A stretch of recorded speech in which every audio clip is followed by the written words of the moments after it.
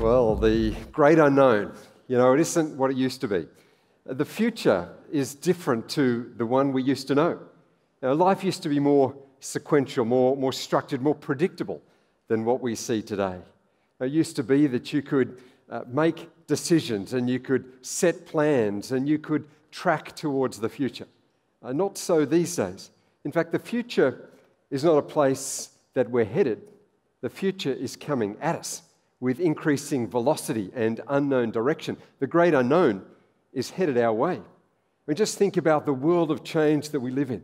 Wherever we look, we see these massive transformations. Robotics and the digital economy, machine learning, automation, AI, quantum computing, it's phenomenal. And these changes and the speed of it is only going to increase. Indeed, elements of this future have already arrived. In your inbox, no doubt you get emails from the supermarket with customized specials just for you, your own pricing based on previous purchasing history. This is, of course, artificial intelligence in action. When you look at the Netflix suggestions or the playlist that's automated on Spotify or maybe the Amazon recommendations, this is all predictive computing put into practice. And the speed of it is increasing. Google and the autocomplete on that is crowdsourcing. Now you start to enter a question, it answers it before you've even asked it. That's based on the search history of thousands of other people, of course. I'm a parent of a few children at primary school, and so I've heard much about the floss, and I have now worked out that that's not about dental care, it's actually a dance move. And if you wanted to know something about the floss, well, like any parent, you go and you type into Google floss, and up comes, as the very first suggestion, what anyone searching this really needs to know, how to do the floss, a parent's guide. I've actually found it's quite useful. But it highlights the power of this data in tracking our future, and it's got more useful applications as well, of course. Technology has shaped us as a society. It's changed our perspective. We're global in the outlook that we have and the influence that comes our way. Because of the technologies, of course, we're digital in where we go to for information, and we're social in what influences us. It's the likes and the views and the hits that start to shape our choices. We're mobile in terms of when and where we access information. A few clicks away from any piece of information at any time. And of course, we're visual in how we consume that content. In fact, so transformed are we as a society that safety professionals have had to come up with new safety signs in this era, like this one that I saw recently. In case of fire, exit building before Instagramming. And no Facebooking on the way out, and no selfies either. We're going to keep it safe out there.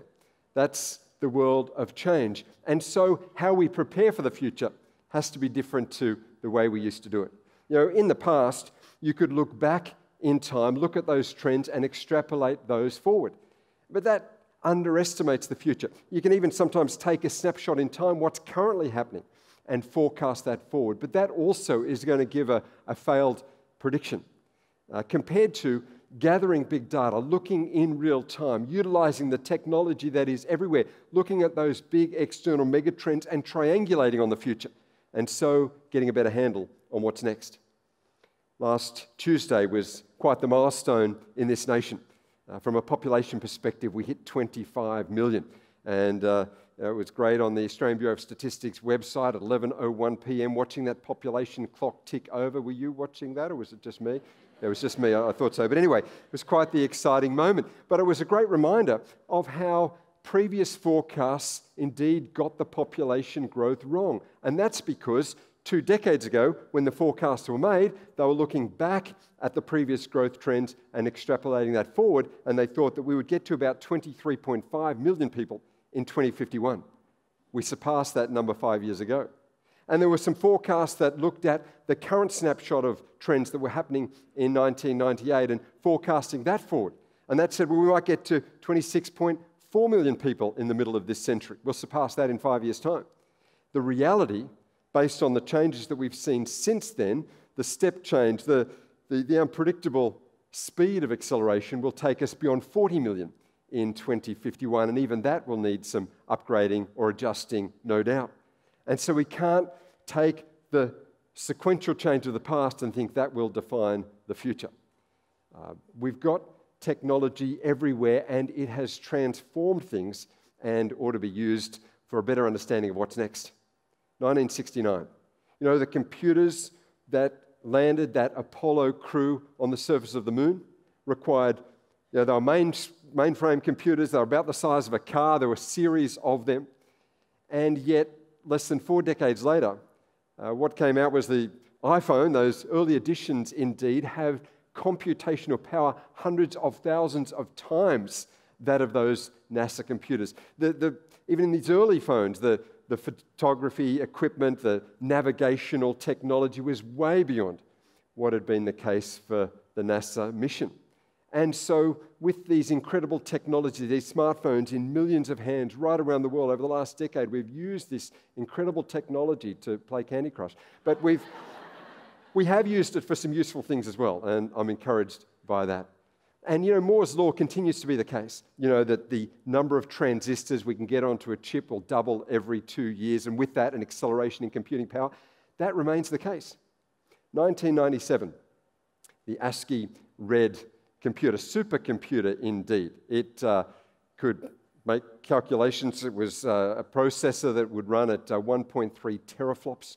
And if we want to know what a teraflop is, it's 1,000 gigaflops. Just thought I'd clarify that. Must be the case. I Googled that. But it would basically fill a house and cost about $75 million to develop. And within 20 years, you could pick up the PlayStation 4, which had a computing power 3 times that of those supercomputers, and you'd carry it in your hand for about $500. That's the world of change we're in. And the ubiquity of the technology that we have today, if well harnessed truly, can transform the world. And of course, empower our societies and better connect us together. You know, we're living in this Internet of Things world with these devices everywhere. In fact, for every person on the planet, there are more than 7 times as many connected digital devices. That's 50 billion of these things. And with all of them collecting data, and if that data can be combined to analyze trends and change, we can get a better handle on what's next. Now, big data, it's not owned by any particular people, it's our data, and it gives us a shape and a snapshot of who we are and where we're headed, and can be used, if harnessed well, to transform things.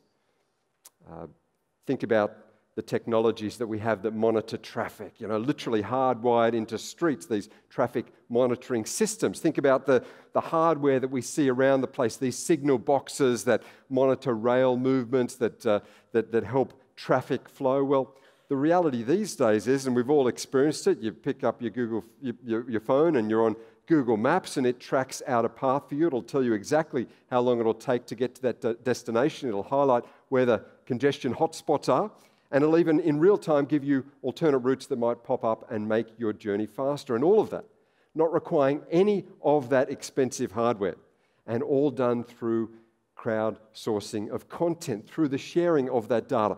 The data from the previous person who drove down that road is informing your journey, and the data from your journey is informing the next person's journey. That's the power of this community data when used well. I mean, take these commuter apps that show not only when your train will arrive, but also which carriage you can sit in that has fewer people so that you're more likely to get a seat.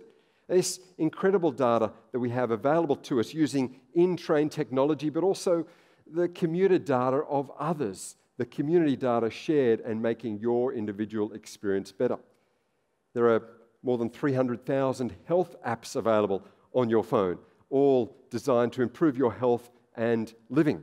And many of those apps utilize, again, big data, shared data, and machine learning to bring about greater outcomes. I mean, here's an example. This is a mood monitoring app, and uses some of the best of the computer and, of course, the data of others. But I noticed when I used this last week, it had a joy rating of 99% right there, but it was the day after the ABS released their quarterly demographic statistics. I was pretty excited at that moment. But it just highlights the power of big data and of the use of these apps and that collected community information to inform and help our particular journey.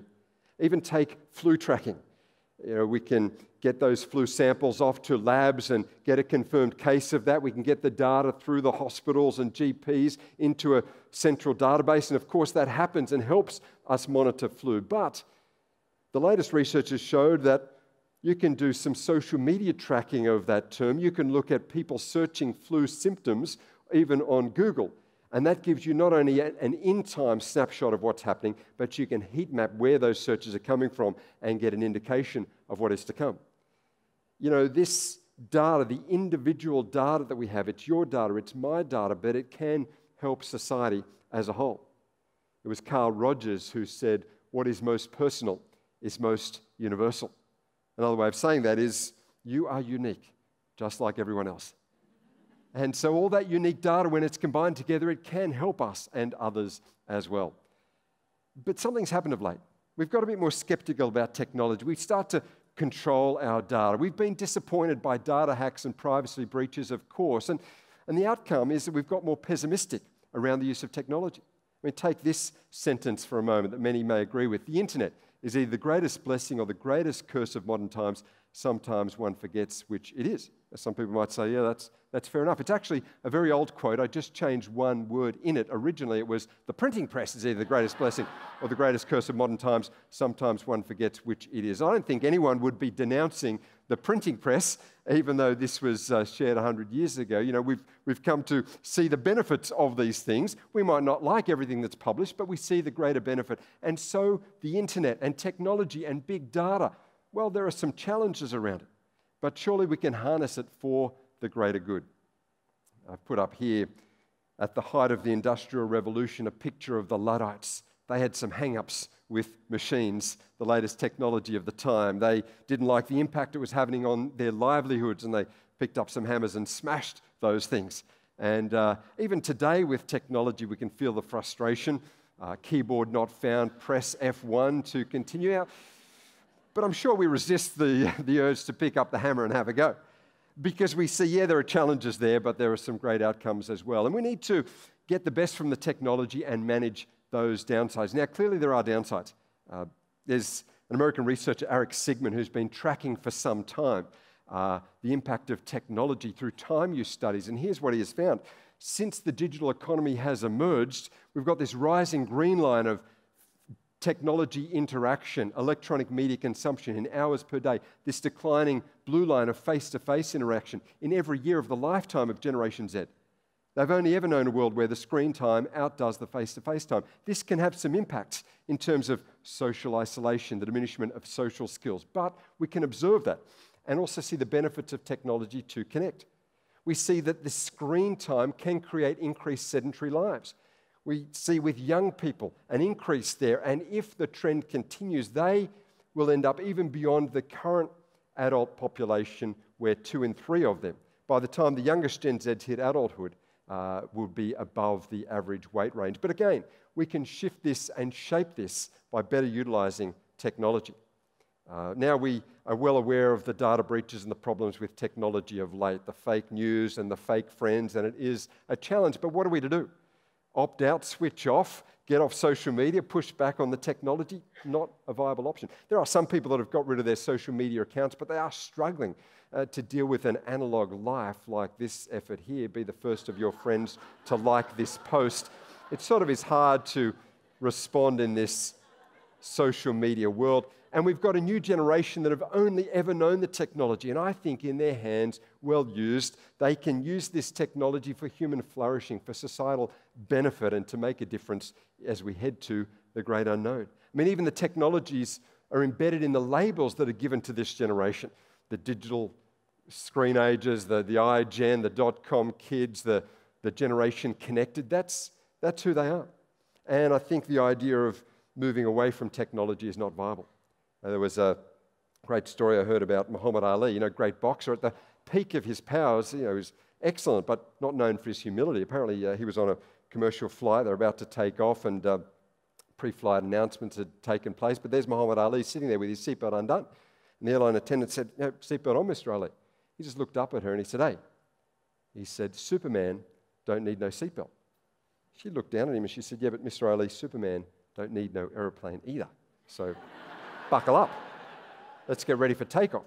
We need the technology, but we've got to move away from the pessimism to the optimism and harness it for the greater good. I was running some focus groups with Generation Z, and they were not engaged with this discussion. It was around superannuation and their future. In fact, one of them summed it up pretty well. He said, after an hour of discussion, he said, look, it's not that we don't care on purpose. He said, it's just that we don't care. And thought it was pretty eloquent. But how can we inspire them, raise the optimism, show that in their hands they have this incredible technology that can be a force for good? You know, we are more than numbers, and the technology has its place. I remind you that the T of TED stands for technology. As a TED community, we generally have an optimistic view of technology and the data that it creates. And ideas are worth spreading, just as data is worth spreading, and it has an impact when it is well used. You know, all of the data points that we create, you know, we're more than numbers, but we create numbers through decisions and through behaviors and through activities. And those numbers, when they come together, they create a picture of our society. They create a mirror of where we are. They show us who we are as a nation and give us a snapshot of what's next and our community as well. So can we utilize the power of technology in this amazing era? Can we use it with big hearts and good faith? And can we combine that with the power of community? And the best of that, gathering those community insights and the data it presents, and gather all of that together with the power of humanity, and so using that to shape the great unknown.